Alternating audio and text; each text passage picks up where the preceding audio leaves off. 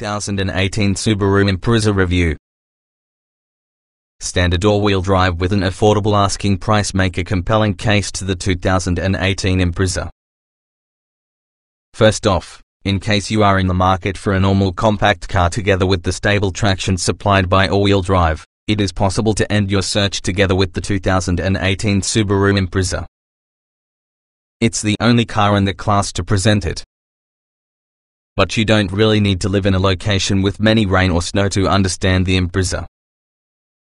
Redesigned just a year ago, the current generation model's building and technology interface are vastly finer quality than its predecessors. Compared to other models with this class, the Impreza is often a standout because of its stellar handling, roomy cabin, available hatchback body style, and also a number of available advanced driver aids. Still, shortcomings using key areas might give pause. The Impreza's most important drawback is its lackluster powertrain. Though 152 horsepower and 145 pound-feet of torque look healthy around the spec sheet, we found the Impreza is amongst the slowest cars rolling around in its class. Matters aren't helped through the car's continuously variable automatic transmission. It isn't quick to interact with driver inputs, and once it does finally rev the engine high enough for any speed burst, there is not enough power on tap to muster any meaningful acceleration. Constantly shoving the gas pedal only to keep up with traffic means the Impreza has a hard time meeting its fuel economy estimates in real life. If you'll be able to overlook the Impreza's engine and transmission deficiencies, though, you will discover a capable small car with lots of room, an appropriate ride and this enviable all-wheel drive system. Notably, we picked the 2018 Subaru Impreza as one of best AWD sedans because of this year. What's new? Automatic wipers at the moment are standard on premium, sport and limited models. Otherwise, the 2018 Impreza is unchanged. The hatchback isn't considerably more expensive as opposed to sedan, so we'd pick that one for the improved cargo capacity. We think the premium trim provides right balance of features for that price. Plus, this is the only trim with which you'll be able to order the safety-based eyesight package without it being bundled, which has a sunroof.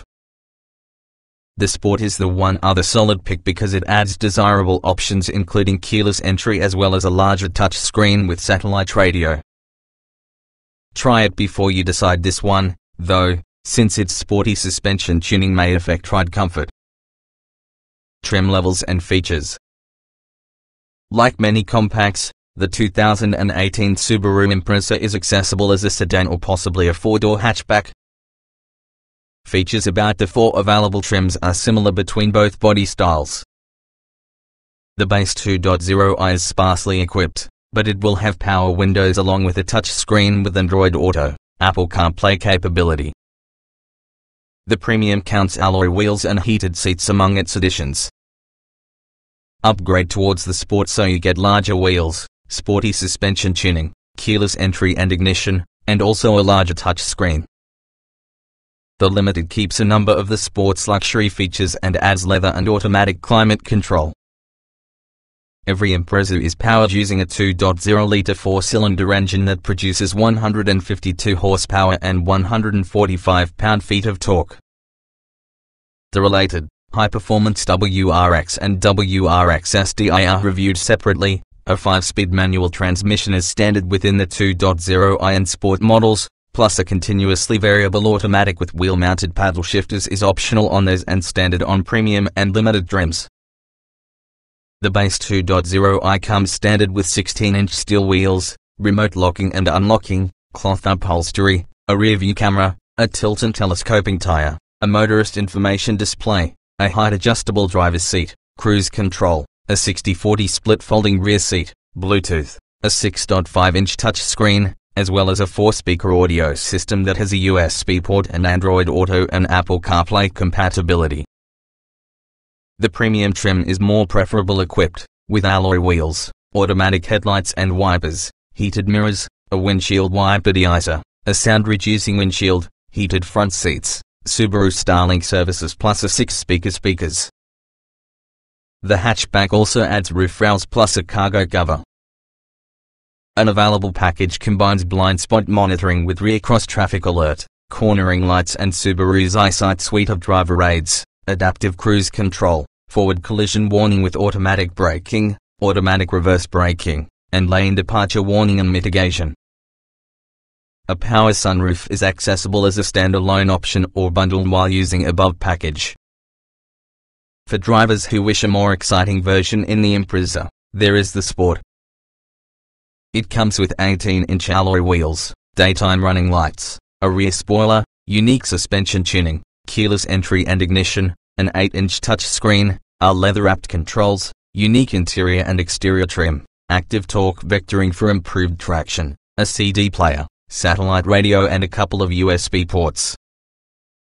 A package with all the blind spot monitor and sunroof is usually available. Around the Sport, it further adds an 8-speaker Harman Kardon premium speakers. This package is usually ordered with or without EyeSight. At the top in the Impreza range, you have the limited model.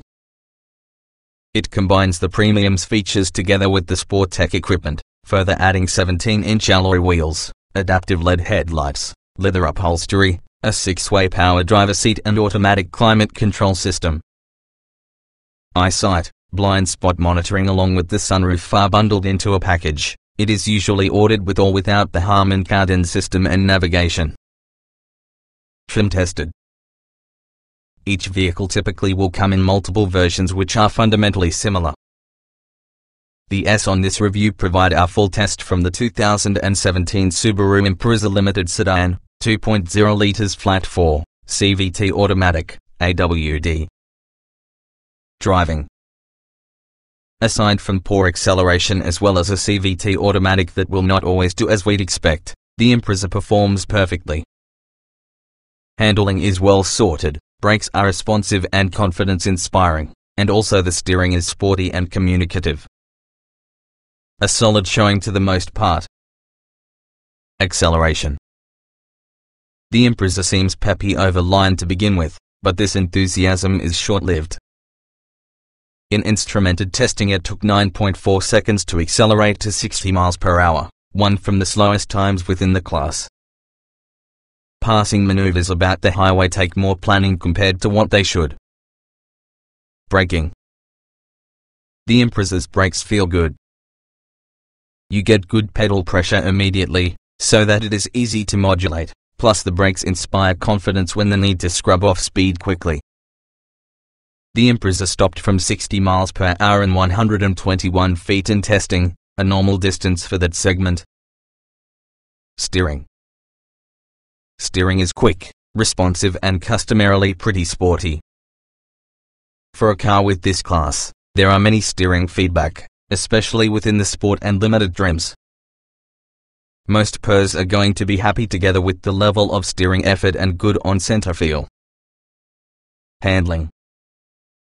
Handling is usually a strong point due to this Impreza, no matter what trim level. Body roll is well controlled, and also the car goes in places you want and you with a lot of confidence on the way. Standard all-wheel drive only increases its sense of stability. Drivability. The CVT engine combo rumbles at low speeds and whines at full throttle acceleration, neither is good. But the sticking point could be the occasional absence of response on a CVT. The transmission works more effectively when you use the paddle shifters, which really should not be the case. Comfort. A relatively quiet and smooth ride helps to make the Impreza very easy to drive around the highway. The seats are comfy and well bolstered, even when they are a bit about the firm side for extra long car journeys. Seat comfort. The Impreza's front seats are well bolstered, providing good support and firm cushioning. If you're from the saddle for very long stints, they will often get slightly tiring for a few. The rear seats are relatively flat but comfortable enough. Ride comfort. Ride comfort is excellent with all the 17-inch wheels on our test car, and we'd suspect the 16-inch wheels will be, too. The suspension is compliant enough to shrug off big bumps without drama and without having to be overly soft and floaty. Noise and vibration. Wind noise is virtually non-existent for the highway. Even at 80 miles per hour, road noise is really a bit more pronounced, however, as well as the engine and CVT whine somewhat unpleasantly under full throttle. Our tester had no rattles or squeaks. Climate control. Our test car's optional automatic climate control is an easy task to operate over the 3 situated dials. A couple with the main air vents are right next towards the steering wheel, right in which you would grip, unfortunately cooling your fingers quicker compared to cabin. Interior. Though functionality is definitely a strong point, the 2017 Impreza's interior represented a huge leap forward for Subaru. Thanks to some spacious cabin, large windows and thoughtfully spelled out controls, the Impreza is amongst the more ergonomically friendly options inside the segment. Ease beneficial. The radio controls, touchscreen interface and climate control knobs are generally an easy task to watch and utilize, and also the secondary top screen is surprisingly useful. Large fonts, high-resolution screens and easy button structures ease the educational curve dramatically. Getting in, getting out. The seats are mounted high enough that sliding inside and out won't be a challenge for most average height adults. The roof line, while lower versus the outgoing Imprezas, is high and supplies ample head clearance. Overall, entry and exit are effortless. Driving position. The tilt and telescoping tire allows for the lot of adjustment, plus the driver's seat offers 6-way adjustment, so there's an abundance of range for those types of drivers to discover a good fit. Roominess. This Impreza is larger than ever before, plus it shows. The cabin is on headroom, with numerous legroom within the front and also a decent volume of room inside the back. Those over 6 feet will find the back seat slightly cozy, but that is common because of this class. Visibility. Visibility is extremely good out with the front thanks to an enormous windshield, small front pillars and small sectional windows near to the windshield. A big rear window into the sedan plus the hatchback lead to great rear visibility too. Quality. While the within of this redesigned Impreza is usually a big improvement, still it isn't quite the course leader, especially the lower trim levels. Our top-shelf limited trim test car closes the gap a tad and has nice soft touch surfaces to your elbows to nap on. Utility. Between the 2 main available Impreza bodies, we'd recommend the hatchback. The sedan we tested has limited trunk space, but child seat accommodation is extremely good. Small item storage. Small item storage is decent but pales when compared with class leaders, for example the Honda Civic. The center storage console and door pockets aren't as deep or long as we want. There are several cup holders though, all effective at accommodating a typical water bottle or soda can. Cargo space. Access on the trunk is really a lot wider in 2010, 4 inches wider around the hatchback, 5 inches wider using the sedan, though the trunk still only offers 12.4 cubic feet of storage. That's smaller than inside Mazda 3, Honda Civic and Nissan Sentra. If you want a utilitarian Impreza, go for your hatch. Child safety seat accommodation. Car seat accommodation is really as excellent as it ever was. There's quick access to rear seat latches through Velcro straps, high R3 anchor points behind the corner seats. There's lots of space for the big rear-facing seat too, especially since the inside is even roomier than before. Technology. Tech is really a lot improved inside newest Impreza, that has a redesigned touchscreen as well as the addition of Apple CarPlay and Android Auto. Our test car had some issues with all the touchscreen, however, if it is functioning correctly it has a vastly improved experience within the old system. Audio and navigation. Laid out just like a smartphone home screen, the Limited's 8-inch touchscreen is familiar, an easy task to see and understand, and alert to touch inputs. The navigation command structure is easy and finding points of interest is simple. But the stereo's speaker quality and max volume could possibly be better. Smartphone integration. Device integration might sound adequate in writing, but we've had some issues in testing.